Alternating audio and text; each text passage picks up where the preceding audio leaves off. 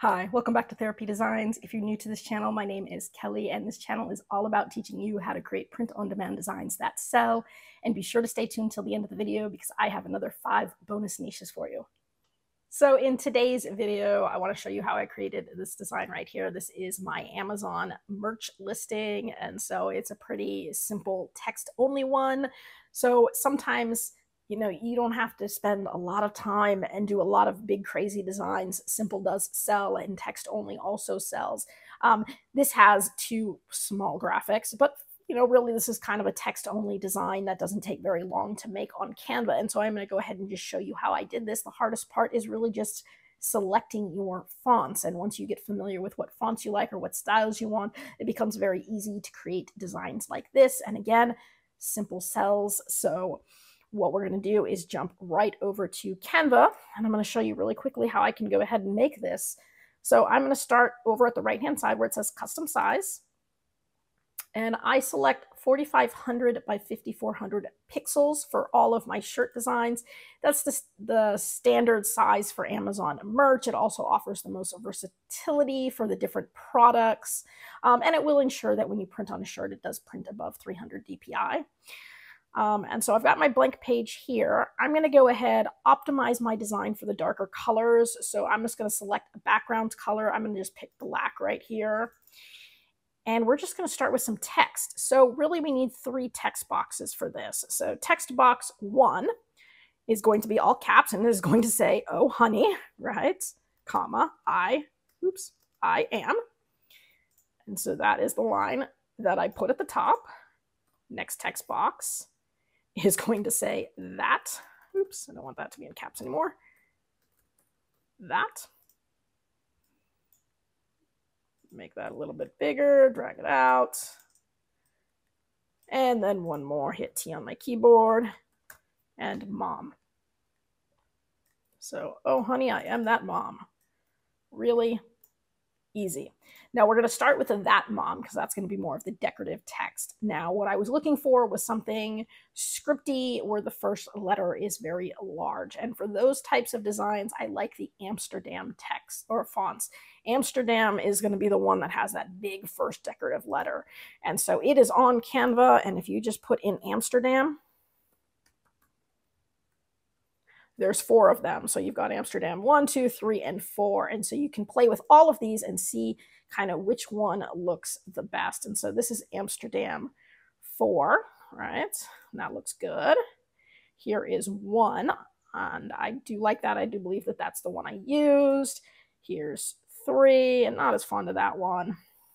And here is 2. And so you can play with those. I do think that 1 is the one I ended up going with. And then again with mom, and I can look through all of them because I don't have to use the same one for each. I do think 1 is the one that I used, but we can see like that looks kind of cool. I could have done that one. That one's a little bit tighter. So this one works. This is the one I ended up using, but they're pretty cool, decorative. And so what we're going to do is just sort of line these up so that they look good together. Now, right now they're the same. Well, they're not the same size. This one is 459, so I can make them the same size. I can make this, bring this one up to close to 459. Close enough, right? And then I can play with these in terms of where I put them so that they look like they kind of go together, like a decorative sort of a way. So something like that. And I can bring it up closer, farther, move it in, and sort of play with it in a way that makes it look decorative. Don't worry about where it is in the page originally, because once you get it where you want it, we can always group it, resize it, and move it in the page. So just start with making sure that everything looks good together. Don't worry about the size. Don't worry about the placement, okay? So I'm starting with this, so that mom, and that looks pretty good. And then I have the "Oh honey, I am." Now, actually, this is more or less the kind of font that I want, something very simple like this. So this one's Canva Sans. I did use a different one in my design, but still pretty similar. I mean, you can go through the corporate fonts here. And so if you go through corporate, there's a bunch of, just simple corporate styles, and they're all pretty similar. Some of them might be a little bit more narrow. Some are spaced a little bit more. I mean, the one that I ended up going with was called FF FF Scala, and I did the condensed one. So right there. So it was a little bit more narrow, and that just allows me to make it a little bit bigger here, something like this. And I can even space it out a little bit more if I wanted to by going to letter spacing and spacing it out just a little bit. So, you know, you can play with that. That's spaced at 53. And then what I kind of did was I curved it. Well, I angled it and I curved it. And here's where you start to sort of play with it. So I can go to effects. I can go down to curve, right? I made it kind of a little curve. So let's start there and start playing with some of these angles. So it was something like this. So then I'm going to curve it a little bit tighter. And again, kind of play with the placement here. And so something like that looks pretty cool. Oh, honey, I am that mom. That looks pretty awesome. Again, it's just about playing with how it looks. You can move it around a little bit. I can do maybe a little bit less of a curve on that, or make it a little bit bigger. That'll get a little bit less of a curve. And so, So something there, that looks pretty good. So nice and simple. And then we just added a couple little flourishes. So really I can just go to elements. Now here I just added some hearts. So heart, oops, here, oops, heart. And go to graphics. And we were just looking for simple things like this, sort of more of that outline.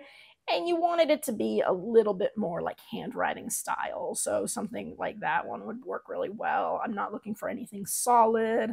I'm looking pretty simple. This is the one I ended up using right here. I really liked this one. I'm going to change the color to white. And so I could see how I could just start playing with this, making it a little bit smaller. And I liked the way that it was able to line up there. So I thought that that looked pretty cool. And again, I could always play with the angles here too. So if I wanted it to go that way more, it doesn't have to be exact. So something there. And then I just wanted a couple little hearts here or one heart here. So something small that would just sort of fit. And again, there's lots of different styles I could go with. So here's a simple outlined one here. And if I shrink it down, it's about the same thickness, and I could put it here. Now that's a little bit bigger than I might like. But you could see how I could do something like that. Not super fond of that one. I think I used a different one in the design I showed you. I'm just going to go back. So right now, for whatever reason, it's stuck in underneath the text. Sometimes it becomes hard to grab things. You can always go ahead and send these to the back, by the way, too, by hitting Control in your left bracket. The text you want to be all the way in the back, or it's going to be hard to grab some of your graphics. But you can just go ahead, scroll through, look at the different ones, and sort of see what looks good. And so at this point, it's just about playing. So there's some just double hearts that look cool, individual hearts. You do want to make sure at the end of the day that they kind of have that same style, that sort of thin, outliney look. I think this is the one I ended up going with right here. Make that white, and then I shrink that way down. Move it up here, something like that. I can angle it. And so I think I ended up doing something like that one there. Again, send the text to the back so that this is easy to grab. And boom. So there's the design. It was really quick and easy to make. Now all I would go ahead and do would be I'd go ahead and go over everything, highlight it, and then hit group. So now it's grouped. Now I can take this entire design, move it up in the page, try to center it. I can make it a little bit bigger so it fills the page a little bit better. So if I wanted to do something, maybe there. So now it looks a little bit more centered and higher up in the page. So that's why I say when you're designing, don't necessarily worry about where it fits in the page. Just make sure everything looks good together, and then you can group it, move it, resize it, all of that. And so once you've got it, it's pretty simple to do. So from here, I could go ahead, hit share, download. It's a transparent background. It's a PNG, and we'll go ahead and hit download. And then from here, you can go ahead and take that file. You can upload it onto Amazon Merch, or you can upload it into something like Printful, Printify, or any of the other print platforms that you have integrated with your Etsy or Shopify account, and go ahead and put it up on whatever types of products you want, whether it's a t-shirt or a tote bag. We can go ahead and stick this design on just about anything. So if you have questions about this, drop it in the comment section below. I do try to get back to everybody as quickly as I can. I hope you guys are continuing to learn new skills and continuing to grow and expand your portfolio. And again, I do hope to see you guys, again, every week. And because you were so patient and you did wait until the end of the video, again, I do have another 5 bonus niches, and they are evergreen niches. All right, so here are your 5 bonus niches. So niche number 1, I love 3D printing.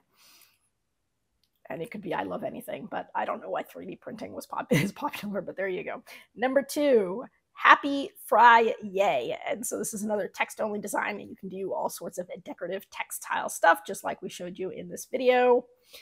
Number 3, Bride's Drinking Team. And so again, this is a wedding design. Wedding stuff sells year round. And so if you can come up with a bunch of different wedding designs for bachelorette parties or bachelor parties, you can make a lot of money year round on that. And of course, you could also have groom's drinking team or just about anything else you can think of.